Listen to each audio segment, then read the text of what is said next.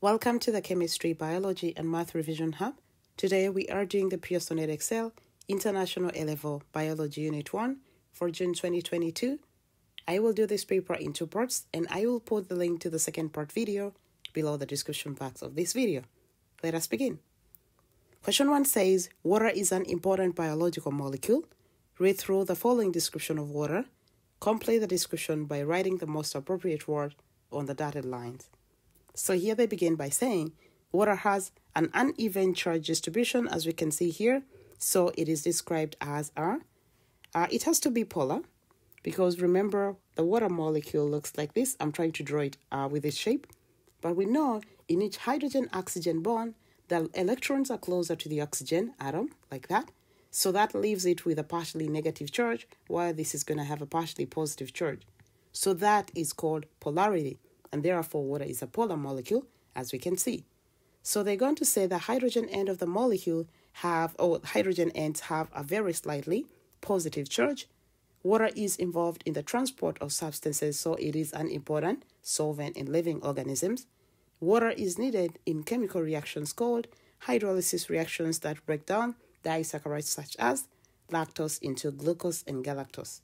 So if you had answered appropriately, you would get 5 marks for this question 1. Let us move on to question 2. Question 2 says, the blood clotting process has to be fast to prevent loss of blood from wounds. Which molecule traps red blood cells and platelets in the formation of a blood clot at a wound? We know this is supposed to be fibrin because it is the insoluble product from when fibrinogen is converted into this fibrin. You remember fibrinogen is soluble while fibrin is insoluble. So the mesh-like structure is fibrin and it traps blood cells, red blood cells as well as platelets around the wound, forming a clot. Part B says, how many of the following are converted into an active enzyme during blood clotting? Of course, fibrin is not converted into an enzyme. Fibrinogen, it is not an enzyme. It's just a protein that can be converted into something else. We know that prothrombin can be converted and thrombin is not. So in this case, I said among all, prothrombin is the only inactive one. It is then converted into active thrombin. So prothrombin is converted into thrombin. I went on further to show you what happens here. So we know prothrombin is converted into thrombin by thromboplastin, and then thrombin converts fibrinogen into fibrin. And you can see all these are protein structures that are soluble and those that are insoluble. So I try to show you so that we can be able to answer question C as well. So for that part, it's only 1, and therefore the answer should be an A, as we can see here. Moving down here, they say how many of the following are soluble in blood plasma. We can see fibrinogen is going to be soluble, prothrombin is soluble, and thrombin is soluble, so 3 of them are. Fibrin is not soluble. Let's continue to the next part. Here they say, thromboplastin is stored inside platelets. Explain the advantage of storing thromboplastin inside platelets. If it's stored inside platelets, it means it can be contained inside and it can only come out once it's required to participate in a specific reaction. Because remember, we have the fibrinogen and others within the blood. If the enzyme comes into contact with the things that are the substrate that is supposed to work on, then a reaction will occur in an inappropriate situation.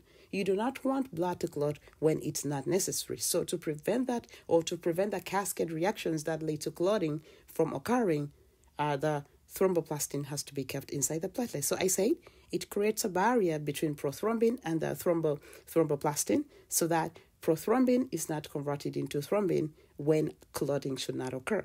This prevents the blood clotting process. And storing thromboplastin inside platelets ensures that a significant amount of thromboplastin is available and released quickly when clotting is required. Remember, if we can store a lot of it somewhere, it means it's not going to be, when needed, the platelets can just release it and we can have a higher concentration within a specific area when the clotting process is required to occur. So this is the end of question 2. Let us move on to question 3. Question 3, pectinase is an enzyme that breaks down pectin. Pectin is present in the cell walls of fruits. What type of molecule is pectinase? Since pectinase is an enzyme, it should be a protein.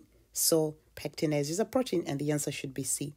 Remember these triglycerides? No, that is wrong. Polysaccharides are not enzymes, and then disaccharides are not. The only answer that is correct is a C. Part B says, explain why enzymes are described as biological catalysts. So here you have to focus on the word biological and then focus on the word catalyst. So I said they are biological because they are found in living organisms, or you could say they perform their task or their role in living organisms. And then they are catalysts because they speed up the rates of reactions and they are not used up in the process. Please remember, a catalyst speeds up the rate of a reaction and it's never used up in the process. So if you answered like this, you would get your 2 marks. Question C says, the graph shows the effect of temperature on the rate of reaction of pectinase. So we can say this is typical. The higher the temperature, the higher the rate of reaction until an optimum is reached, and then we can begin to see the rate decreasing. So this is a typical rate of reaction temperature graph of an enzyme. So I'll continue to the next page.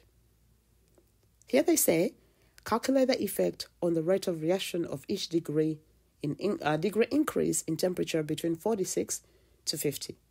So here what I wanted to see is we need to find the change in y over change in x, change in rate over change in the temperature that we had. So remember they said 46 to 50. So when I take you back here, let's follow up. So at 50, we can see the vertical or the rate is 20. And then here we can see the rate is about 54. So I took those values here and they said 54 minus 20 divided by the temperatures they gave us, 50 and 46. I got a 34 over 4.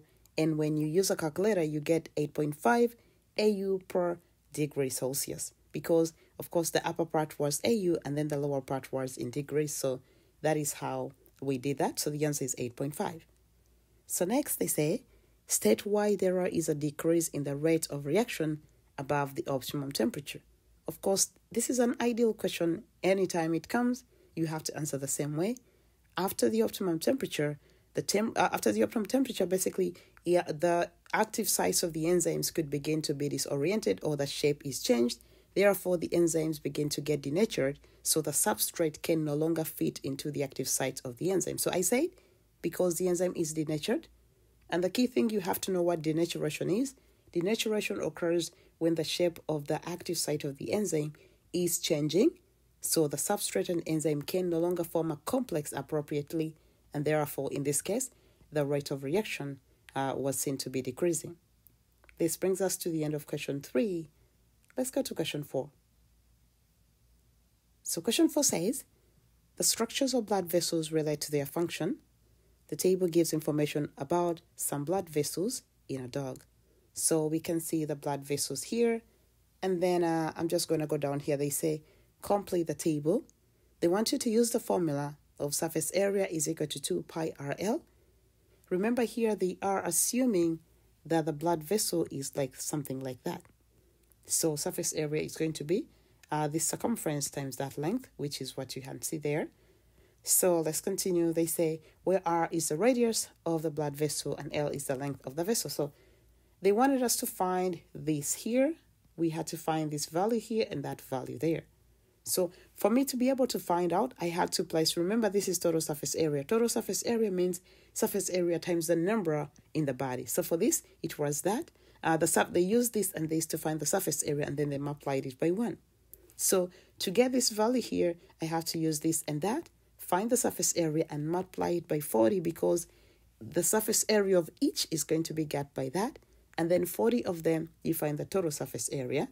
So I said surface area is 2 pi RL, which is 2 pi, times the radius. Remember to find this, if they've given us the diameter to be 0.6, when you divide that by 2, you get 0.3, which should be the radius, and then multiply by the length, which is 20. So I got 37.699. But this is per blood vessel. So I had to multiply by the number, which is 40 in this part here. And you can see I got 1507.96. And then I converted it to standard form, which is this, to 1 decimal point. So that's it. And this part here, I did it because of the way the answers were represented as well here. You can see everything is in 1 decimal point, but it's to power. So basically, they were written in standard form, so I also had to write this in standard form. So going on to the next part, finding this. I use the same formula. So since I knew that total surface area is that times the number they are in the body, and then this is given to me, so I say this is 2 pi r, I have the radius but I do not have the L, times the number in the body, which is 1. Then I made L the subject. L will be this divided by everything else. So the answer came out as 40.7. And again, I left it to 1 decimal point. As you can see, all these others were left to 1 decimal point. So it's 40.7. So I hope everybody gets that idea. So moving on to the next part.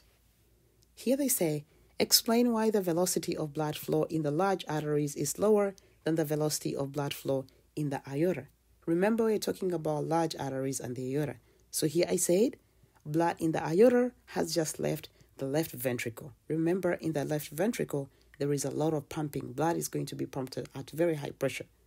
So if it has just left the left ventricle of the heart, where it has been pumped under high pressure, hence the high velocity of the blood flow. So in the aorta, we have a higher blood flow because the blood vessels have just left, the blood has just left the ventricle or the left ventricle where it has been pumped at high pressure.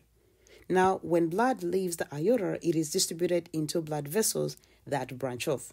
So there is resistance. This could be friction between the blood vessels and the blood, and this can reduce the velocity. So because there is no further pumping, the blood was pumped when it was leaving the heart. If it's not pumped again, velocity is going to decrease due to the friction or resistance between the blood vessels and the blood. So moving on to the next part, it says, explain why the total surface area of capillaries needs to be so high. Remember, capillaries have to be more. So I said more capillaries will be in contact. If the total surface area is large, it means more capillaries will be in contact with the cells of the tissues, allowing more plasma to come in. Remember, it's the plasma that comes in and leaves the capillaries. This ensures a faster rate of diffusion of substances like oxygen, glucose, as well as CO2 if it's coming out of the cells to be taken away in order for the cells to participate, to have respiration, basically to perform respiration. So moving on. So here they say, part D, the diagrams show the relative proportions of components found in blood vessel walls, which diagram represents the wall of a large artery.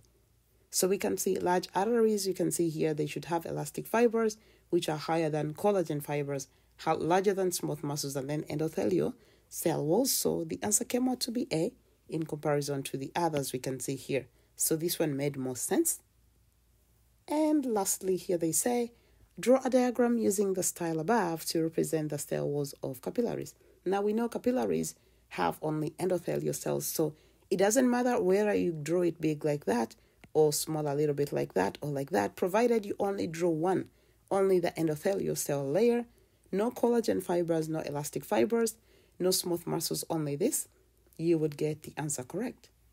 So this brings us to the end of question 4, as well as the end of this part of the video. Please do not forget to subscribe. I'll see you in the next video. Bye-bye.